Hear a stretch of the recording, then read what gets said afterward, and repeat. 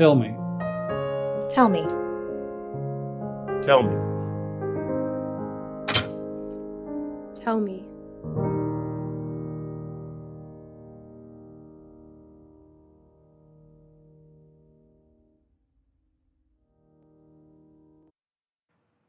As many of you know, Pam and I just returned from a short-term missions trip to Chile. We got home yesterday morning.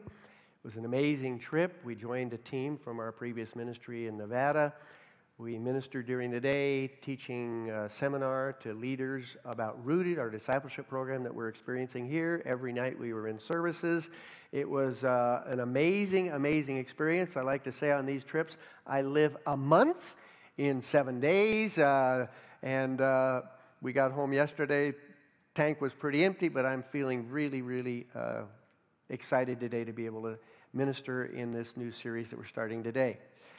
Pam and I first arrived in Chile in May of 1998, 40 years ago just about, and our oldest daughter Rachel was just a couple of years old. Our second daughter Christina was a matter of months old, and our two other children that were born in Chile had not been born yet.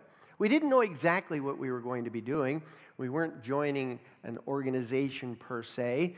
There was a group that we were joining, but not really an organization with a clear assignment. But we were confident that God had called us to the nation, and we knew that He was going to show us what to do.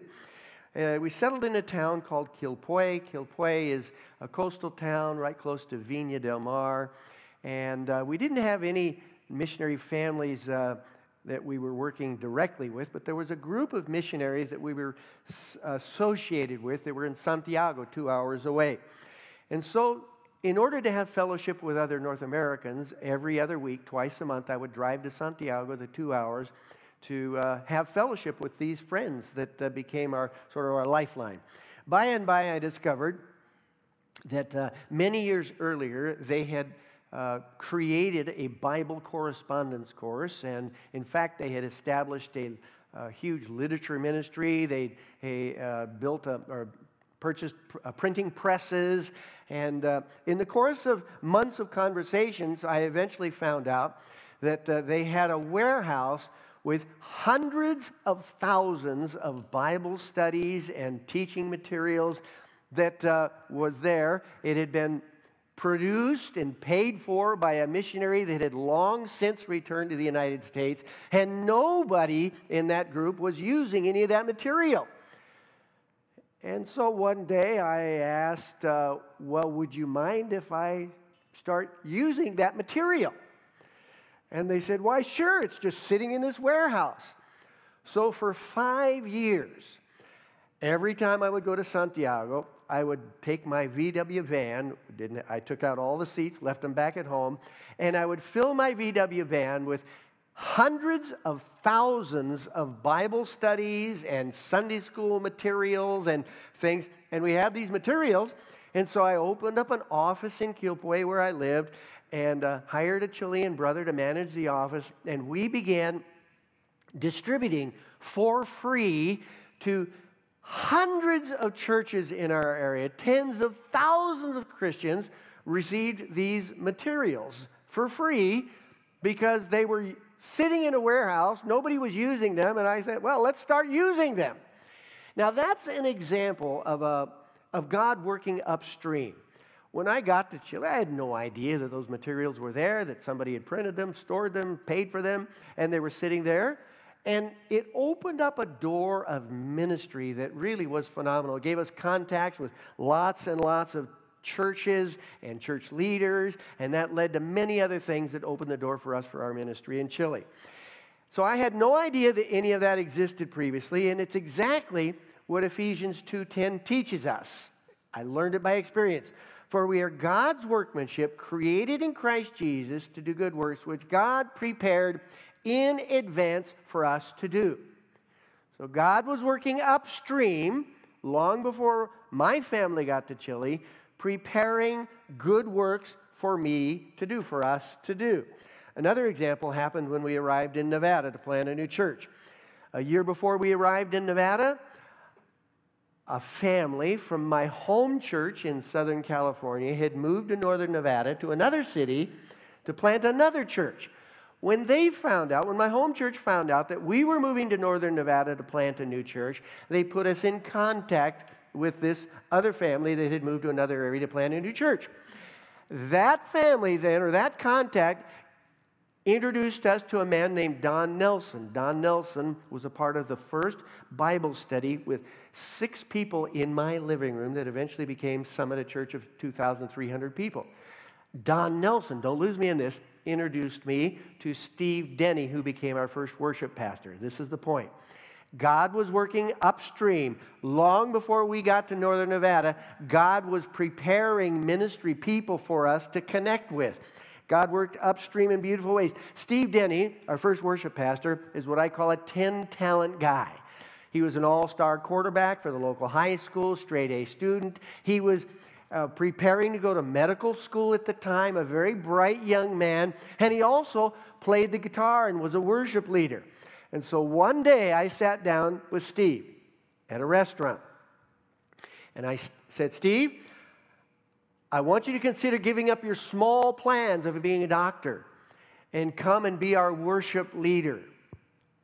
And oh, by the way, because we were only about 120 people at the time, we can't pay you anything. But if you serve for this next year and are faithful, I think the church could grow to a place where in about a year we might be able to pay for you to serve as our worship pastor. Lo and behold, he gave up his small dreams of medicine and continued to work construction for the whole next year, became our worship pastor, and God was working upstream. But not only did Steve serve as our worship pastor, turns out that his parents, Bill and Theda Denny, were amazingly well networked in the community, strong believers. And Bill and Theda Denny, his parents, served in the church in all kinds of ways. And not only did Steve bring his parents, but another couple, Joan and Byron. And Byron, for about 20 years of the life of the church, was the most generous giver in the church. He started a children's program called Awana. The Awana program at the church became one of the largest in all of the West Coast. His wife, Joan, was active in worship ministry. Not only did Steve bring those 2 couples, he also brought his brother, who was our main sound tech for the next several years. And he also brought his younger brother, who we affectionately call Bones, Ryan, who was our bass player, our only bass player for a number of years, who eventually became my son-in-law. So God working upstream, long before we ever got to Nevada, had these people in place for us when we arrived there. So all of this to say, Ephesians 2:10, for we are God's workmanship, created in Christ Jesus to do good works, which God prepared in advance for us to do. This is incredibly important for every one of us in this room to grasp. God is preparing in advance a work for you to do. Right now, God is preparing something meaningful, God-honoring for you to do that will advance His purposes. Now, I've shared 2 examples, one from when we went to Chile, one when we moved to Nevada. I could cite other examples. I think that was clearly at play here. Before we got here, Lucho was waiting in the wings. Priscilla was here, and God, before we got here, God was setting the stage, and then Harrison and Jose walked through the doors, and it's just been beautiful to see how God worked ahead of time, preparing for the work that He's doing here. I'm not an exception. This scripture applies to every one of us. When we accept Christ, when we're born again, God begins to work in our lives and prepares things for us to do that will honor Him and bless Him. And one of those things that He's preparing for us is someone that we can share Christ with. Someone that we can present to Jesus to. God is preparing someone in your sphere of influence for you to show Jesus to in a way that no one else can. Because no one else has your experiences. No one else has your background. No one else has your worldview. And so he is preparing you, but he's preparing someone in your sphere of influence for you to show Jesus to. This is the first week in our series, Ripples. In the next 3 weeks, we're going to consider one of the most powerful and important chapters in the Bible, though you might have never studied it like we're going to study over these next three weeks. It's Acts chapter 10. Acts chapter 10 tells the story of Cornelius, a Gentile, a non-Jew, and how he comes to know Jesus. And as we look at this story, we're going to see some very important things about how he prepares us to share Christ. He prepares people for us to share Christ with, and all how that impacts the cause of Christ. And so I hope that you'll stay with us over these next 3 weeks, because this chapter, that you've perhaps never studied it at length, I think at the end you're going to say, wow, this is a gold mine for us to be looking at. God wants us to make ripples in our lives. That's what we're calling this in the world. He wants us to make ripples. He wants us to have an impact. He wants you to make ripples in the lives of people around you. One of my favorite all-time places to go backpacking is in the Grouse Ridge Recreation Area in Northern California. A few years ago, I was there, and I camped right next to Penner Lake, one of the many lakes in that area when you go backpacking. It may have been the most beautiful campsite that I've ever been at, and I've been at some beautiful places.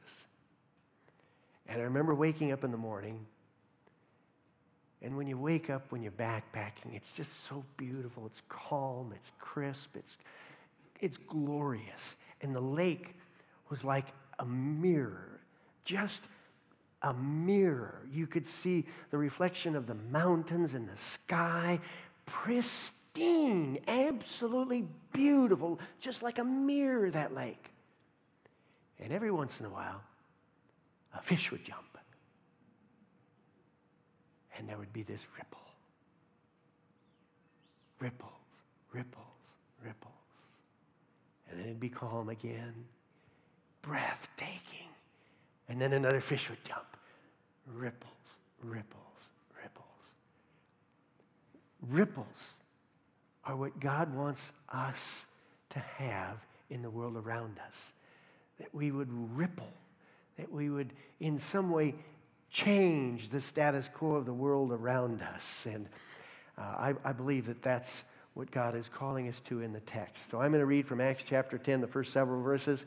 You can follow along on the screen or in your notes. At Caesarea, there was a man named Cornelius, a centurion in what was known as the Italian regiment. He and all his family were devout and God-fearing. He gave generously to those in need and prayed to God regularly. One day at about 3 p.m, he had a vision. He distinctly saw an angel of God who came to him and said, "Cornelius." Cornelius stared at him in fear. I would stare at fear too if an angel called me by my name, "Steve." "What is it, Lord?" he asked. The angel answered, "Your prayers and gifts to the poor have come up as a memorial offering before God. Now send men to Joppa to bring back a man named Simon, who is called Peter.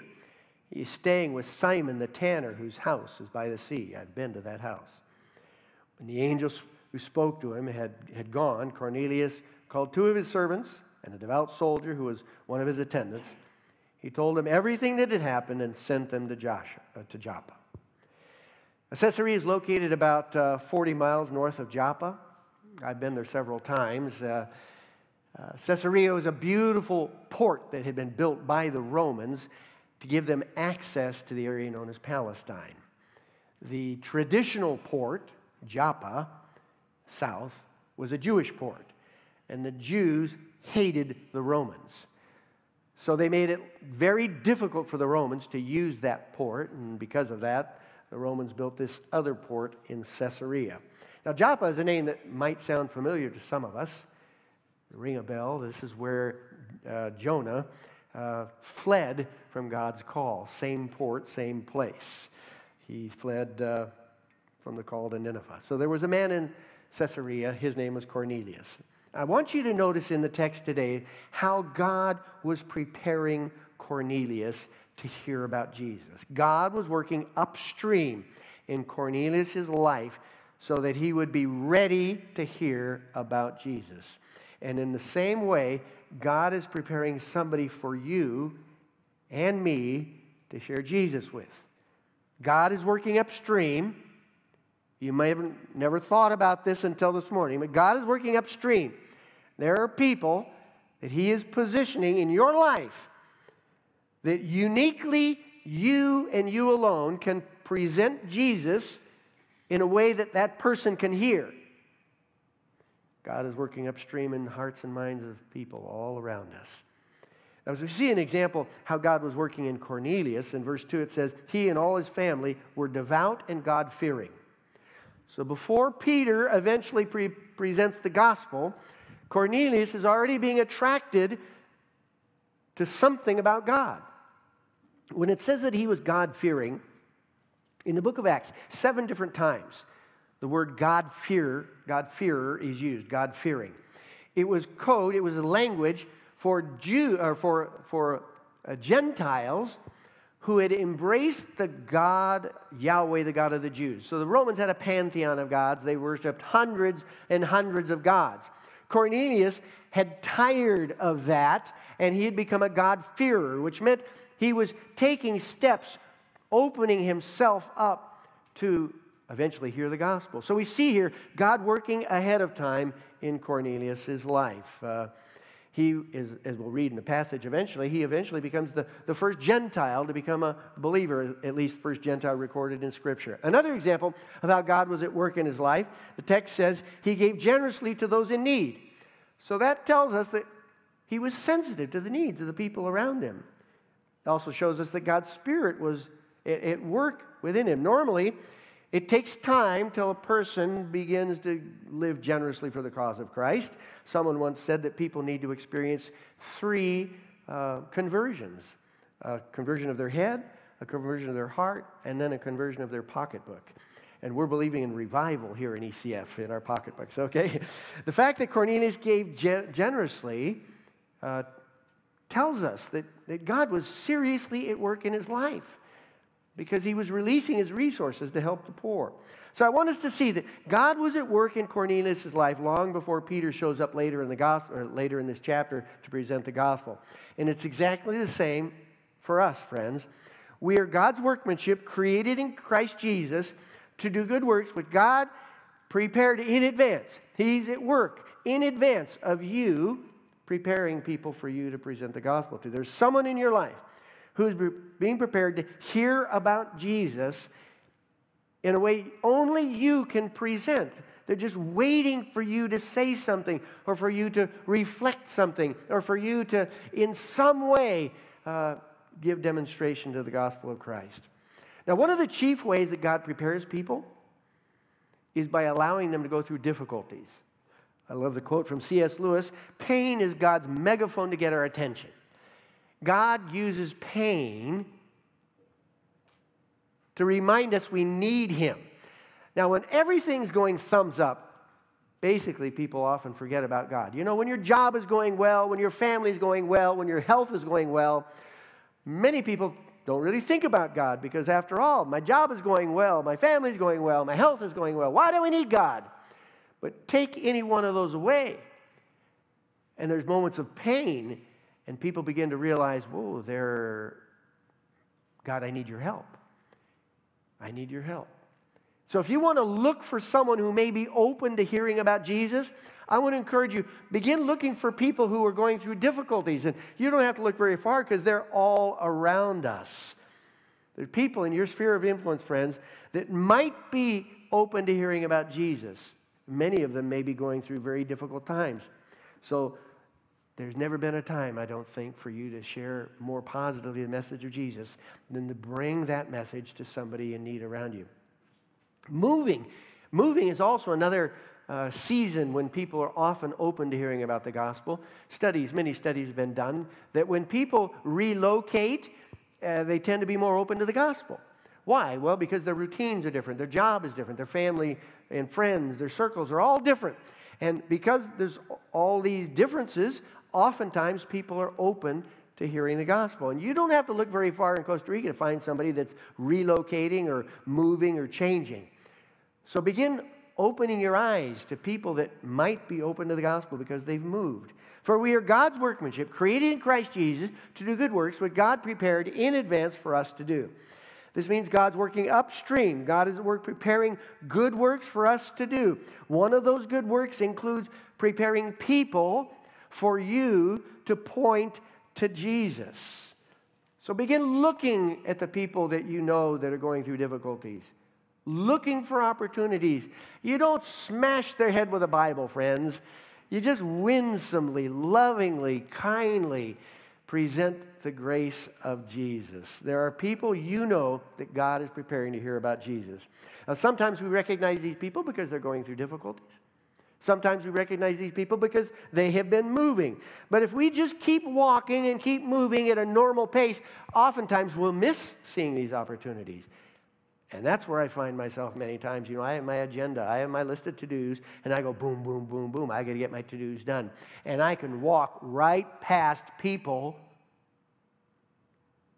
who God may be bringing to me to hear a fresh word of grace, a fresh word of kindness. So I need to pause and keep my eyes open like you do. Keep your eyes open. God is preparing someone for you to share Jesus with.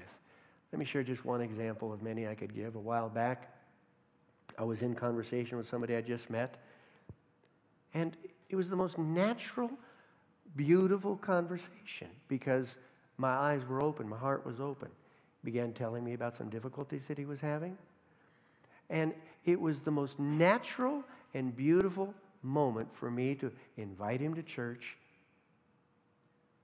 invite him to draw closer to Jesus. It wasn't weird. I didn't pull out a tract and, tell him about, this or that. It was just a natural, beautiful conversation. So the question is, who is your Cornelius? Who is your Cornelius? Who is God preparing in your sphere of influence, in your circle of friends, in your circle of acquaintances, that might be someone God wants you to present the message of Jesus to, or simply invite them to church? Who is God preparing for you to share Christ with? Who is your sphere of influence? Could you invite to church? Now, this is very, very important to me because I was once Cornelius. I didn't grow up in a faith-based home. And I was once Cornelius. I was searching, but I didn't know what I was searching for. Maybe just like Cornelius. And my life has been forever changed because a young man by the name of Ron had the courage, seized the opportunity, and told me about Jesus. I met Ron when I was a junior in college. We were roommates. Ron didn't know it when I moved in with him, but I had come through 2 years of very, very difficult times. When I graduated from high school, I was voted most likely to succeed. I was going to conquer the world. And so when I entered as a freshman at University of Notre Dame, I thought I was ready to conquer the world. But I fell flat on my face.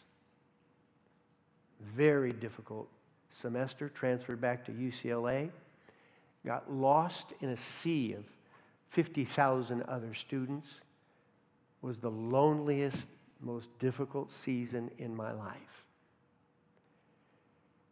I was floundering. And so I decided, against the wishes of my parents, to forego a very, very lucrative ROTC scholarship that had paid everything for my first 2 years in university at very expensive universities. And I transferred to Cal State Fullerton, a state university, not a big name school at all. And that's where I met Ron. We were classmates, and then we moved in together.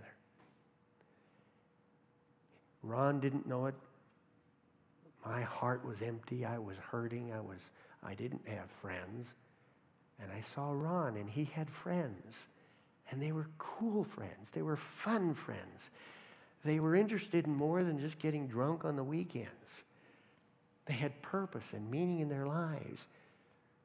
I lived with Ron, and I was attracted to his life as a vibrant Jesus follower. I'd never come close to anybody who loved Jesus before. I didn't want anything to do with those people. But now I'm living with Ron. And by, I asked Ron what made his life different. And he told me about Jesus. And there came a time when I accepted Jesus as my Lord and Savior. And now, 47 years later, my life is totally, radically, permanently different. And my eternity is secure because I'm with Jesus. So when I talk about Cornelius being prepared, I resonate with this.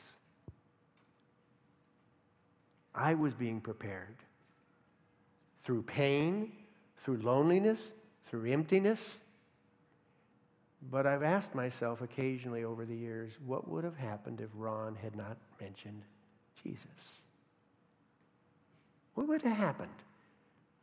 I mean, he could have said, well, I don't want to, upset the apple cart. After all, Steve's the only roommate I've ever had that actually cleans the kitchen and cleans the floors and leaves the house clean.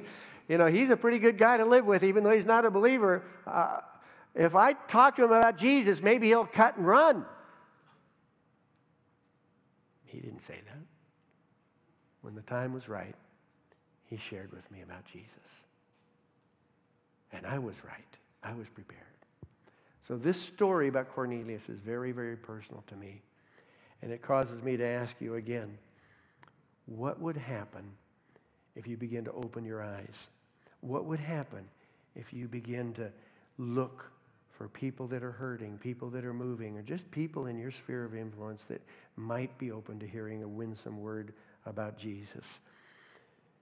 You are God's workmanship, created in Christ Jesus to do good works, which God has prepared in advance for you to do. He's prepared in advance for you to do something. God is working upstream. He's preparing someone for you to share about Jesus that uniquely you and you alone can present that message in the package of your life, because your life is unique. No one else's. Will you stop and notice them? Will you say something? Will you invite them to church? Or will you just keep walking on by, doing your to-dos, and overlooking the opportunities that God may be bringing to you, friends? Speaking as someone who was once Cornelius, I beg you, I plead with you, would you open your eyes? And when the time is right, would you share about Jesus? Would you point them to Jesus? Or would you at least invite them to church? Say, you know what? I don't have all the answers, but I'm discovering a place that will love you well and will point you in the right direction. And friends, if we do that as a church family, the sky's the limit where this church is going to go, and it's going to be amazing.